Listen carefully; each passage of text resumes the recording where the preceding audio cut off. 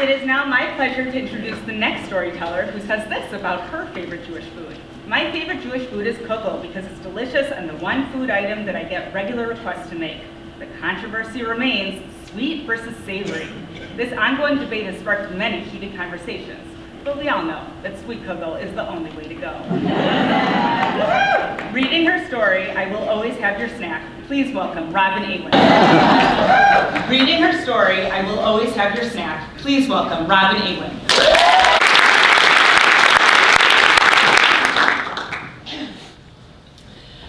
I think we can all agree that food is almost always the answer. We are food-prompted beings and emotional eaters, which is why I personally feel calmer the closer in proximity I am to food. My family has discovered that even our Google Home smart speaker answers to, "Okay, Google."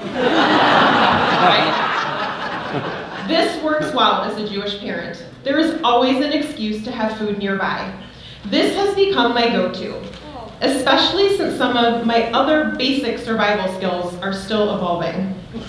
I've been known to faint, my gag reflex is easily triggered, and my default is to panic. I have 3 young children, and it is my job to keep them alive. So I compensate for these shortcomings with food. It serves as a great runner-up or honorable mention to a wide array of life's unpredictable moments. My survival skills were put to the test on that dreaded winter day, the day that our community got the call. There was a bomb threat here at the Sabus JCC where I work and where my kids attended school. We had to evacuate the building immediately. I had been preparing myself for this moment for weeks, knowing that eventually it would be our turn. When I received the text about the immediate evacuation, I was not in the building. I was not anywhere near it. I have worked in this building every day for the past 13 years, but not that day. I was downtown starting an artist residency, something I had been looking forward to for months. This self-indulgent endeavor was already laced with gobs of self-inflicted guilt, but now it was a million times worse. How could I not be there for my kids, or anyone's kids, in this moment of community crisis? In full-on panic mode, I managed to get to my car, my heart was pounding, and I was sweating profusely. My thoughts were spiraling as I was flying down the highway. What if this time the threat was real? How did they know for sure that everyone was out of the building? Did I have any emergency purse snacks?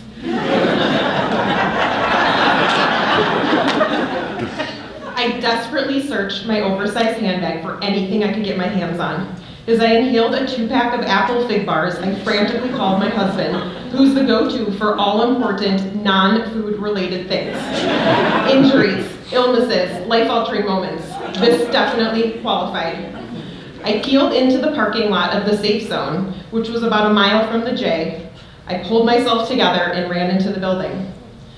There were kids in towels that had been pulled from the pool during swimming lessons.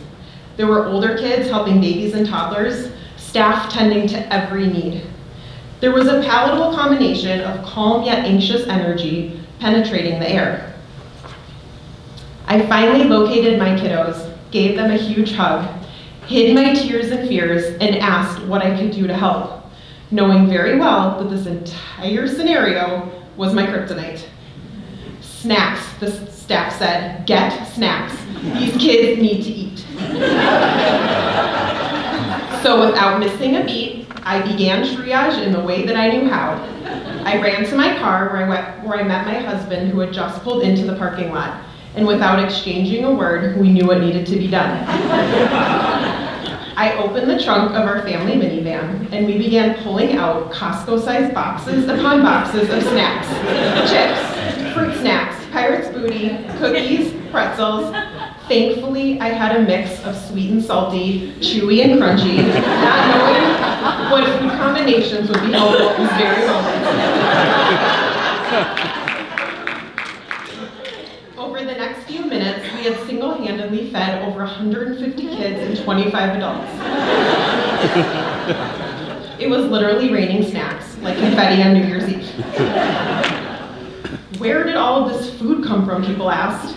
I wanted to say that I had just come from the grocery store, but I didn't.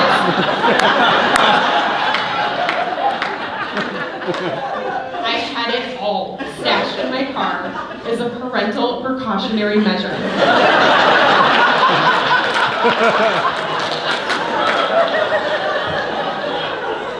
Some people carry spare tires in their trunk, and I carry spare granola bars. So I just smiled and said how grateful I was that I was able to help, feeling so thankful that everyone was safe and that everyone was fed. 3 years later, almost to the day, I still think about all the ways in which our community came together to support and take care of one another in that moment of need. Now, I know not everything can be solved through food, but for the 99% that can, I will always have your snack.